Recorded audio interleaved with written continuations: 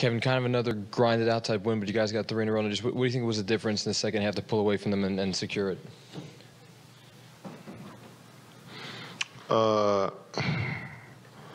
We defended better in that second half and ended up shooting 44% from the field after shooting 50 most of the night. So, what?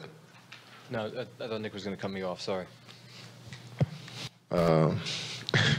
Yeah, so I think we just guarded up better and he was able to get whatever we want on the offensive end. We moved the ball pretty nicely in that second half. And then you guys are on track to get TJ back in the next game or two. Obviously, he's got Russ to kick off. It's probably a minutes restriction, but just where do you think he can help you guys, even in limited capacity? Yeah, I mean, we expecting that come out there and find his rhythm, get his legs up under him. You know, it's going to take a couple weeks, or it'll take some time. However long it takes, we going to support him. But having his presence out there is going to be huge. I'm happy for him. He's been away from the game for so long. So we don't want to put too high expectations on him. But we're excited to have him back. Kevin, you're 44 of your last 64. Do you remember a stretch, as far as from the field, where you've been this efficient? Yeah, a couple times. I had 3-4 game stretches where I feel like I made every shot. They come and go. You know what I'm saying? I can't rely on. I can't go into games expecting that, if I don't put the work in, prepare the right way, that I'll make every shot. So I can't get comfortable right now that I'm shooting the ball solid. I just got to keep it going, keep preparing the right way, and keep my mind in the right place. We were talking about it before the last game, and you were joking, hey, sometimes you can have bad shooting nights warming up and start rolling. Is there something consistently in the last few games that you feel when you're getting the ball and you're just putting up shots right now? I'm just playing carefree basketball. I mean, I think that's the best way to play. Sometimes when you want to win too much, you get in your own way, you distract yourself a bit. You worry about the results too much. So I just try to focus on each process, each possession, and also move on to the next possession. Rather, regardless of if it's the previous possession is good or bad, try to move on and keep stacking up good possessions for myself. So, I'm trying to stay mentally, above everything and just keep grinding out every single possession. Every rep means something to me, so I got to stick with that. How important has Jacques been in emphasizing the here and now, this game, this possession?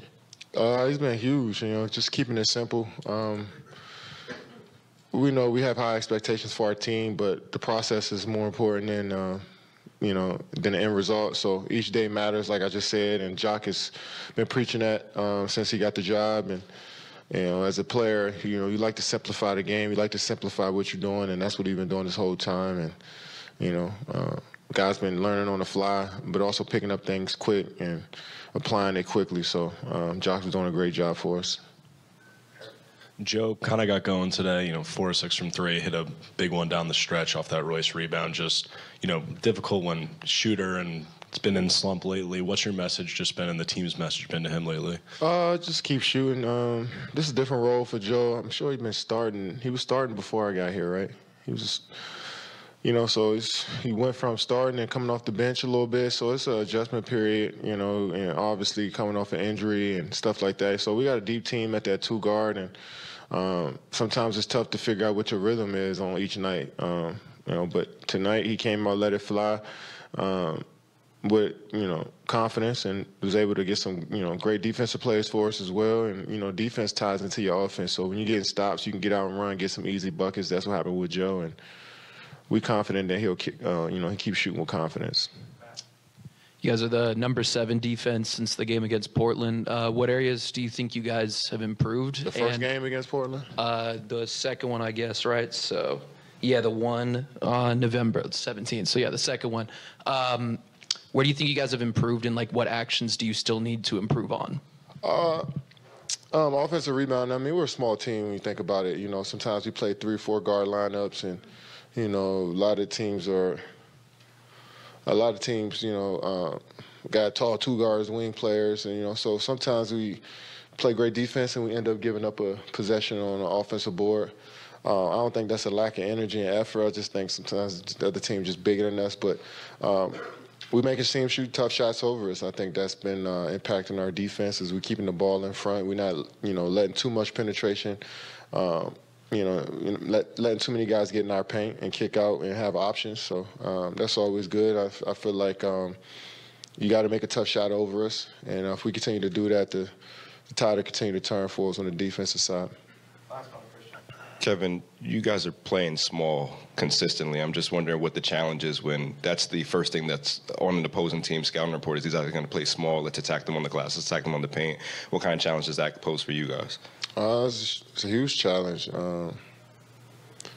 It's going to test us as a group collectively. We got to all be in there to rebound, be in there to help on drives, and so that means we got to do everything as a team. And a lot of teams have one guy that can control the boards, one guy that can defend and do this thing. But we all got to do everything as collective, and that's making us a tighter group and making us more connected.